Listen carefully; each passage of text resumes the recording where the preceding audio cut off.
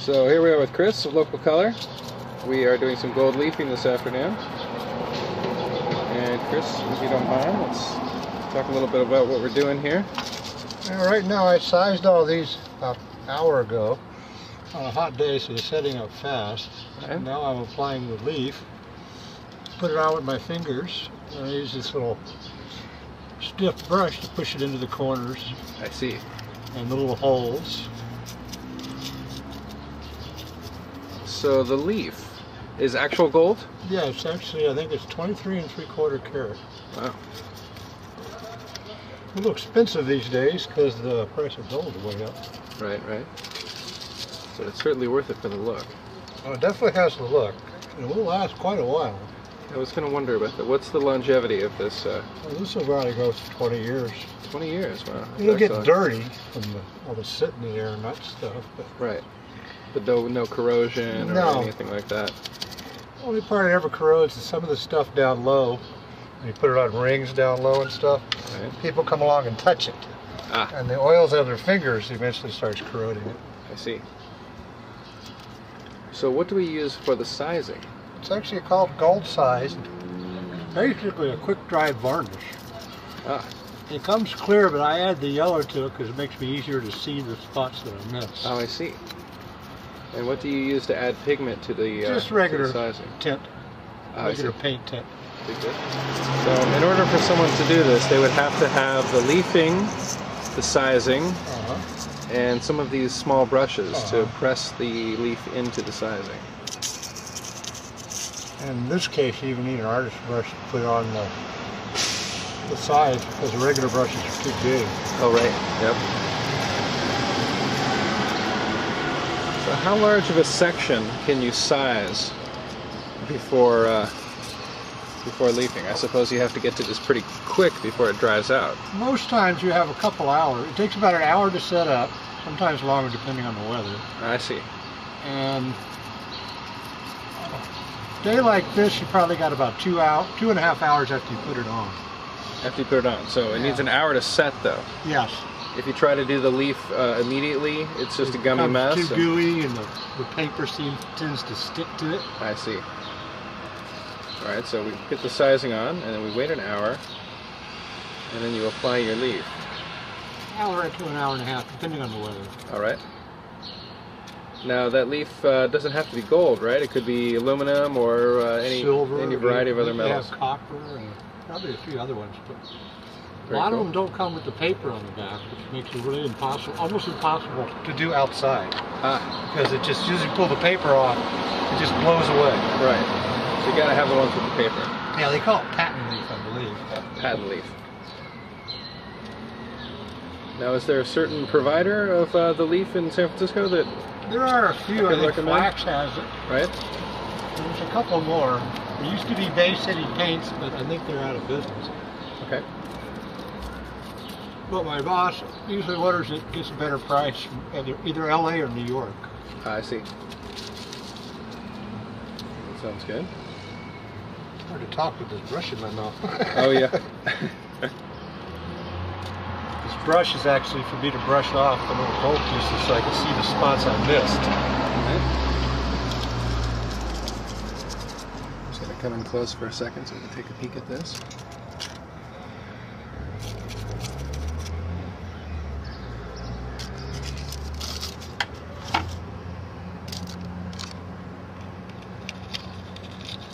So the sizing is pretty impossible to get a perfect edge with, huh? You're going to have to come back in and cut some pretty of much these little details. And also, a lot of times the gold tends to stick to the paint itself, depending on how fresh the paint is.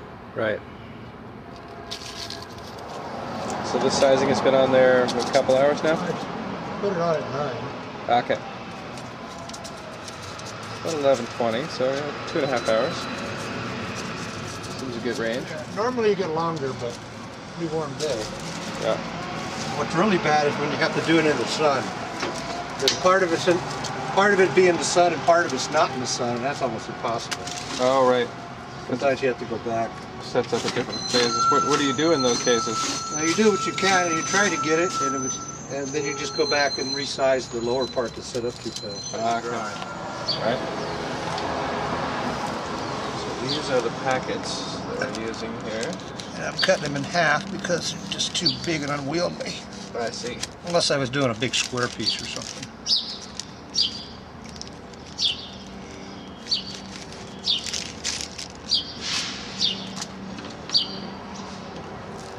Slice the papers in half, envelope and all.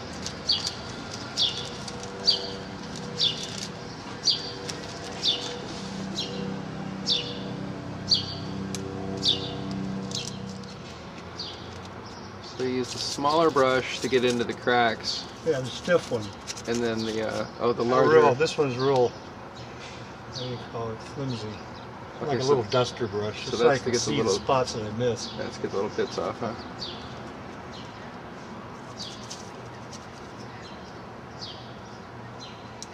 I mean, if it's flat or something, you can do it just with your hands. Okay. I can't get my fingers in the corners. Right, right.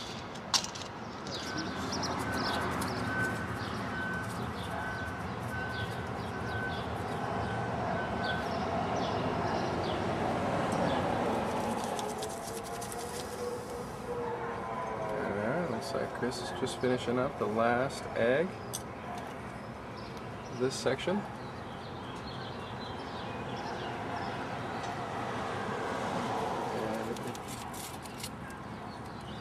Now, after the sizing and the leaf is applied, do we need to do anything as far as like a varnish or another coating? Or no, what I'm going to do after this is all completely dry, either this afternoon or tomorrow, I'm going to take a piece of cotton and rub it around. It'll take out the rest of the excess and push it on a little bit. Okay.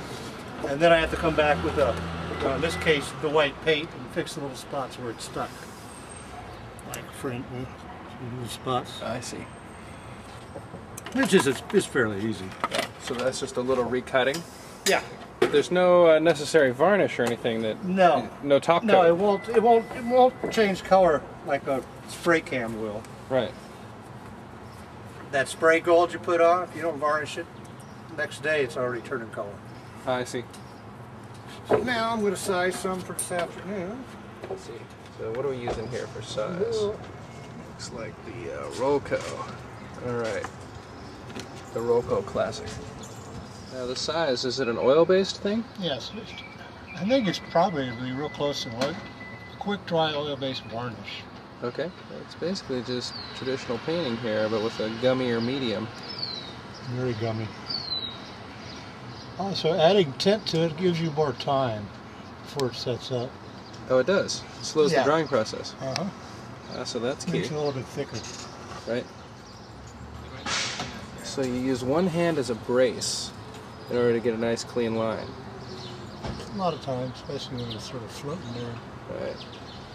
Now, is there a way to remove sizing for people that make mistakes? No, it's best just to let it dry after the gold's all set and everything, and just paint the paint back in. Okay. I think you're going top down with this on your method. That's the best way? Yeah, because if you get too thick at the bottom, it tends to run. Oh yeah, so you'll have a drip. Yep. Go all the way around. It'll go all the way around too. Right. Now, what do you use to clean the sizing off the brush when you're finished? Oh, just paint thinner. Regular paint. And squeeze it out with your hand. And you keep doing that about 3 different rinses till you get all the yellow out. Right. Is it important to wear gloves for that part of the process? Yes. Yes. Yeah, those solvents will go through the skin, correct? Yes. Yeah. There, got it. All right.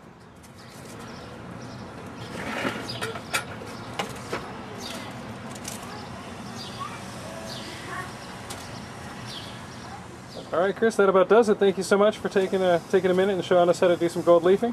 You're welcome. All right, take care.